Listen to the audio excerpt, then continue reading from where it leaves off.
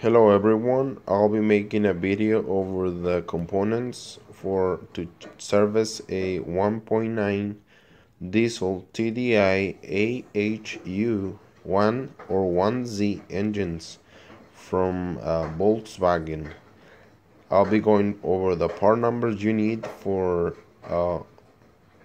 everything in the engine: the timing belt, the serpentine belt, the auxiliary belt for the AC or water pump, and the tensioners you need, the part numbers.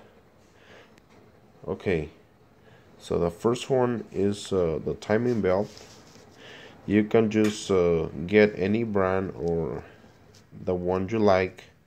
This is an off-brand that I decided to get. I'll be writing down all the part numbers in the description so you don't have to be pausing the video. But you can get that one. This is a 137 tooth timing belt. It's warranty for about 60,000 miles, which is about how often you should change your timing belt. And then the serpentine belt. This is for a regular serpentine belt, and this one is also like a 50,000 or miles or less replacement. This one is pretty simple, and this one is the hardest one. And also this is going to be the auxiliary for the steering wheel pump. I will be replacing it. I just got the cheapest one out of all three. This one was like $30. This one was maybe like 10, another 10 here. And then the tensioners. This is the upper roller. That's a part number. Like I said, I'll be putting it down in the description so you don't miss it or you copy it. It's brand new, it's off brand too. And this is the lower tensioner. It's plastic, but it's brand new. It needs to be replaced in the service of the timing belt.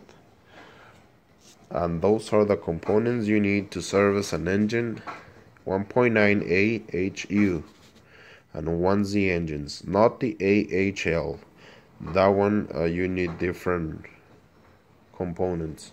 And while I'm going to be servicing the vehicle, I'll be replacing the fuel filter, changing oil with the synthetic oil, and replacing also the fuel filter. This is an off-brand too, fuel filter. You can get the original, but I'm fine with it. And I'll be, since my car is already like 200,000 miles, I'll be using a diesel purge liquid moly. This is going to reduce any deposits on the pump and the cylinders. I'll be doing another video to show the type of tools you need to replace the timing belt, and how can you get them, and what else you can use as a replacement. Please like the video. That's gonna help me a lot. Thank you.